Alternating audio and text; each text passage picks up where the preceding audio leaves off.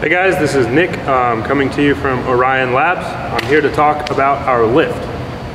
So we chose a linear slide lift because we thought linear motion would be really good for this game, because we chose this over a 4-bar linkage because a 4-bar does not keep your load in the same place. When you carry it up and down, it will swing out around in an arc. So we chose to go linear because we think it makes it easier to drive.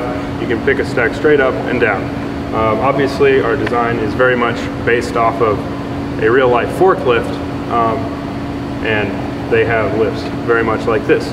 So I'm going to walk you through how our lift works. We were given these wonderful roller slides made by Competition Robotics Parts.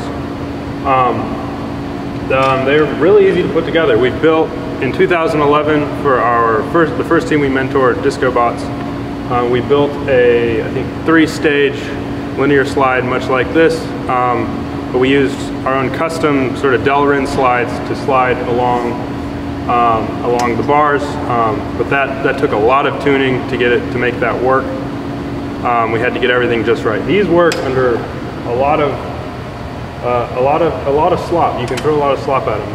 They work really well. Like we got everything perfectly lined up, but even before that, when the robot was really shaky, it all sort of worked. Like you could put them at different angles and it would still go up, and there's lots of room for error. But we have it all locked in place. It's sturdier.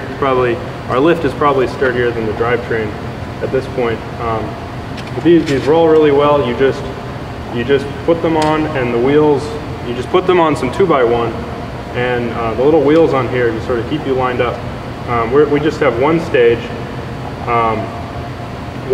4 wheels on each side, so 1, 2, 3, 4, and then another on the other side that keeps you locked in place on this tower on the outside. So the carriage moves up and down,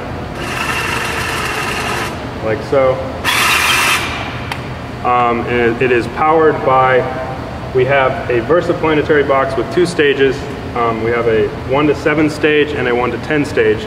That gives us 1 to 70, a 1 to 70 reduction.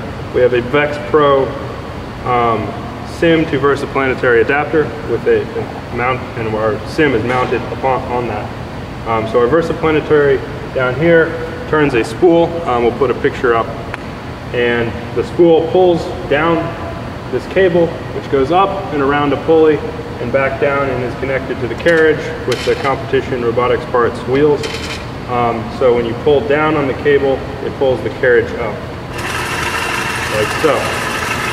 So yeah, our lift came together really well. It works really smoothly. We're really happy with it. It couldn't have been easier, really. So yeah, this is how our lift works. Feel free to email us if you have any questions. oryonlabs@gmail.com. Thank you.